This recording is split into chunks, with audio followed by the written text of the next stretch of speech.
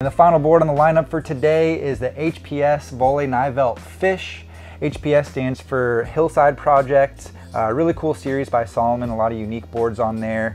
This is the most directional board that we've talked about today, but kind of following a theme over the last couple boards as well. It's still extremely versatile.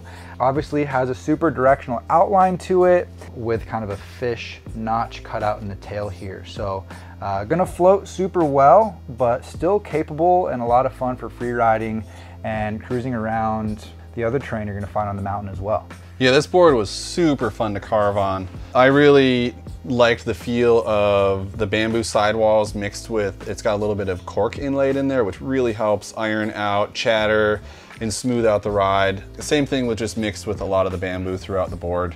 Totally, I think that's actually one of the most unique things about this board. I've only ever seen a handful of boards that have this wooden sidewall.